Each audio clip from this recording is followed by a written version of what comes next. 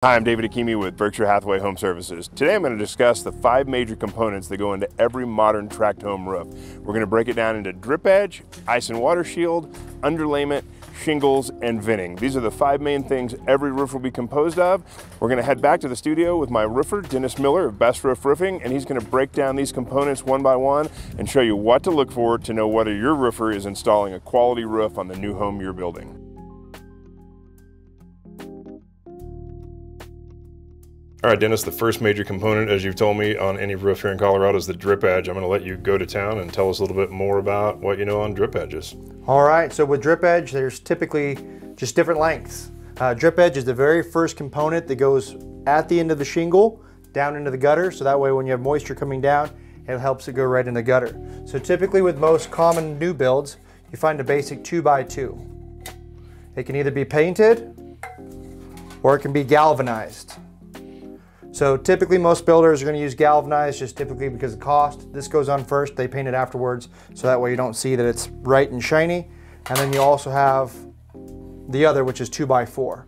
So you can get either galvanized or powder coated in 2x2 or 2x4. There are some other lengths, but those are going to be the 2 major that we use. So Dennis, you said before when we were talking that there's not a real quality difference between the galvanized and the painted. It's mostly for cosmetic purposes, just so you don't see a shiny edge? Correct. Yep. Okay. So obviously with the eaves, you're going to see the gutters there, so you're not going to be able to see if it's galvanized or painted in most cases.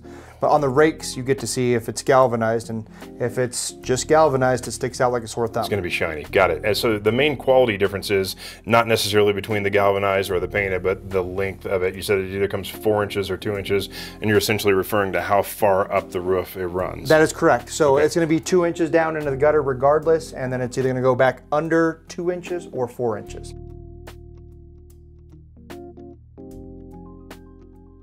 Okay, so the second component we encounter on roofs in Colorado is going to be called ice and water shield, and I'll let Dennis go into detail on what ice and water shield is. So ice and water shield is this barrier here pictured in the picture. It goes up from the drip edge, and it's at the eaves and then in the valleys. And what ice and water shield is, I like to compare it to grip tape on a skateboard. It's got a peel and stick backing to it. You peel it off, it sticks directly to the wood decking.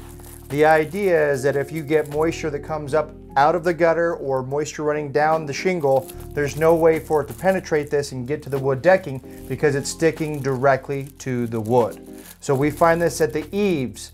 Typically it's going to be 24 inches into the heated structure of the home, and then in any valleys. Got it. And you were telling me before that you usually find this used most commonly in cold areas, high elevation, and then maybe some places that are prone to hurricanes. Is that correct? That is correct. And you said the cold areas are because essentially in Colorado, as snow starts to melt off a roof, it congregates on that last 2 or 3 feet as it melts off, and that's typically where it sits the longest? It is, and typically we can have freeze thaw here in Colorado, meaning the moisture is melting, going into the gutter, then at night it refreezes. It can actually start working its way back up underneath the shingle, and because it's stuck directly to the wood decking, there's no way for the wood to be hit with moisture. Got it. And you said that when that happens, if you're talking about a roof that does not have that ice and water shield, when that freeze-thaw cycle starts to work its way back up the roof, it can potentially dry rot the roof decking. Is that what you're saying? Yes, it can. Got it. So the addition of this extra layer protects against that. And were you also saying that not all builders use it? Is that a safe Not all assumption? builders use it. Okay. Most builders will go by specifically what code states. So in certain cities, if ice and water shield is not required, it may only be in the valleys because valleys are high traffic areas for moisture. Got it. So if they don't use it, they're going to use just a cheap underlayment all the way down to the drip edge instead of that extra beefy piece that's got adhesive on the end Exactly. of it. Got it. So that would be the mark of a high quality builder roof, or one of the marks of a high quality builder roof, if we see them spending the extra money to put the ice and water around the perimeter of the edges. If it's not code in that municipality. So obviously if it's code in the municipality, it's going to have it, but in the areas to where it's not required, if the builder is then using it because it's a cheap insurance policy, you know that you're getting a better builder. So the third factor we look at when we're determining the quality of the roof is the underlayment. And the underlayment is essentially the layer that goes on top of the wooden decking and between the shingles and the decking, correct?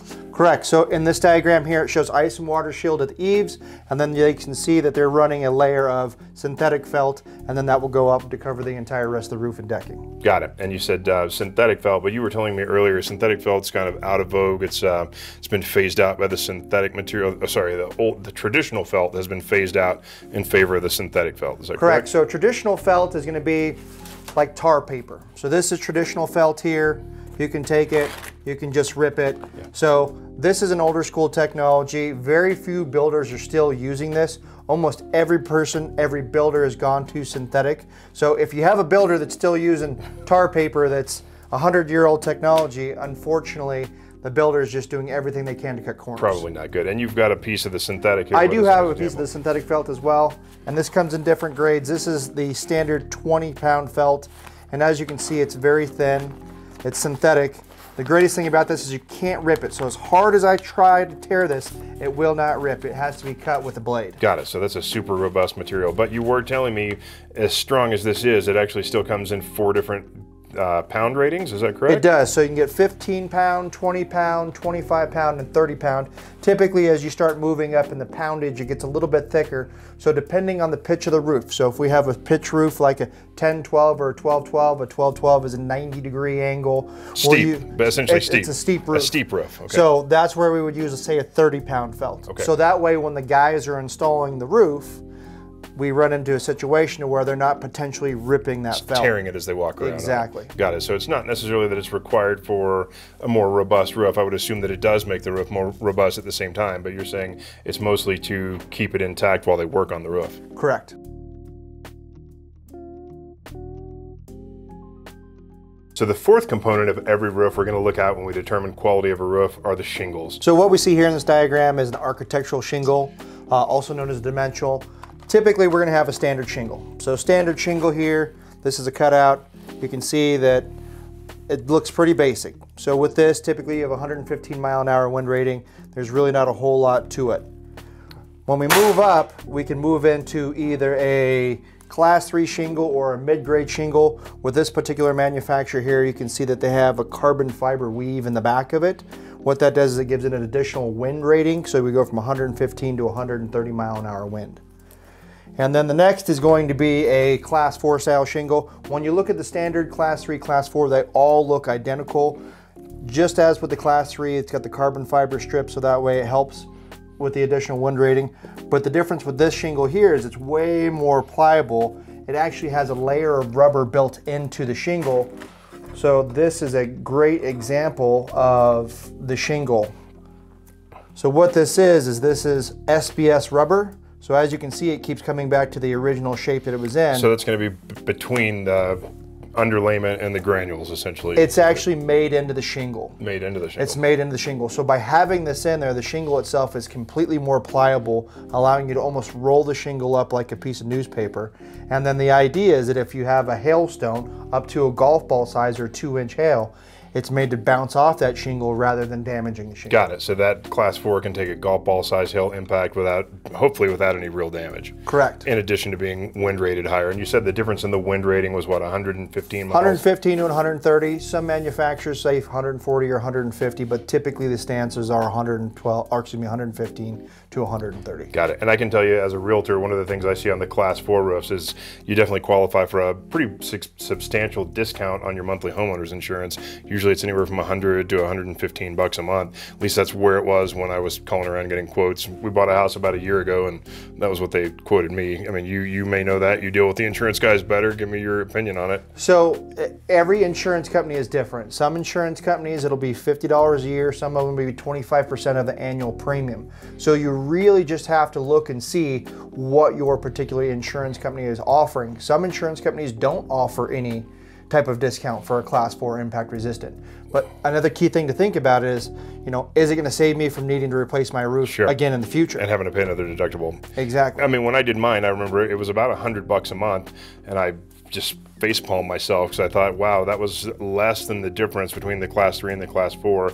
I would have saved it back with 1 year of policy discount, and of course I had the roof for many years after that. So I think in most cases, especially on a replacement, it probably makes sense for a lot of people to upgrade. So in addition to the more common asphalt shingles that come in standard or Class 3 and Class 4, every once in a while we'll encounter tile shingles. Can you give us some insight on tile? Certainly. So a tile roof is known as a 50-year roof, one of the strongest roofs in the industry because it is concrete. So you have styles like this here that's going to be a flat tile.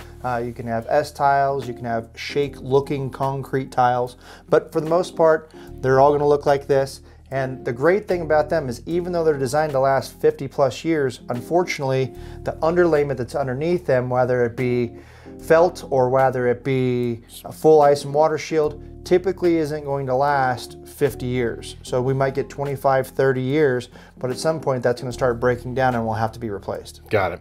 Perfect. And you were saying there are some advantages if you have to replace or repair tile versus asphalt. Tell us a little bit about the advantages there. So each one of these tiles are individual. So for that reason, what we can do is if we have one that's broken, we can just take that tile up and put a new one in its place. With no damage to the underlayment. With no damage to the underlayment. The way that the tile sits is it sits on a batten system to where it's actually elevated up off the deck. Above the underlayment. So by comparison, on an asphalt shingle, if you've got to dig one of those out to replace it, you've got damage to the underlayment? You do. So if you have to take out a shingle, well, there's nails holding that shingle down. So if you have to pop those nails out, well, now you have holes in the underlayment and you got to loosen some of the shingles around it. So then when you go and put the new shingle in, those nails aren't going to go back in the same spot. So you now effectively have holes in your underlayment. So, and water does run underneath the shingle because the underlayment and ice and water shield are specifically what's designed to keep your house dry. So the fifth component we look at when we're talking about quality on tract home roofs is the ventilation system. And for all intent and purpose, there are two major styles that are being used today on tract homes. I'll let Dennis tell us about them. All right, so the first one is going to be our traditional turtle vent. So it's also called a box vent, called a 750 vent. So this vent here is specifically designed to allow the house to breathe. So this is an exhaust vent. Now the problem is here that this circumference is only 10 inches around. So what you would find on older builds when the code was less strict, the code was 1/300, meaning for every 300 square feet of interior square footage, say if you have a 2-story home and it's 900 square feet on the second floor, you would need to have 3 of these vents. Okay. The code is now changed to where it's 1/150, so now you need to have 6 of these vents in lieu of having just 3 because they're asking for more ventilation. Got it. And these are kind of ugly and bulky and they don't hold up that well. So they've introduced a new technology. Is that? The new one is ridge vent. So the ridge vent, here at the ridge, and then here's a piece of the ridge vent. So the difference here is that it sits right at the top of the ridge. So if you keep in mind that heat rises, and where is it going to rise the most? To the very top. So this here, it's all the way at the top, and then typically you have a 4-inch cut. So you have 2 inches on one side and 2 inches on the other side. And then these typically run 20 plus feet, depending on the length of the ridge. Perfect. And give us a little background education. I know as an agent, one of the things I hear roofers, you primarily tell me is that if the ventilation is insufficient, because we've got such intense ultraviolet rays coming down here in Colorado, it heats the roof up too much. And when the roof gets too hot, it causes premature granule loss. Is that safe? You can get blistering on the roof, premature granular loss because the roof or the attic space is not breathing. Got it. So all this venting is crucial to keep the air moving and keep the roof cool and to prolong the life of the roofing material. Is that a safe assumption? It depends on the time of the year. So definitely in the summertime, we're trying to keep the attic space cool, which is going to keep the shingles cool. But in the wintertime, we want to keep that air moving throughout the attic space so that way you're not building up moisture, potentially getting mold. Got it. Perfect. So they serve two purposes. Most certainly. Awesome. Well, hey, I appreciate you coming here to help us explain all this stuff today. Thanks again.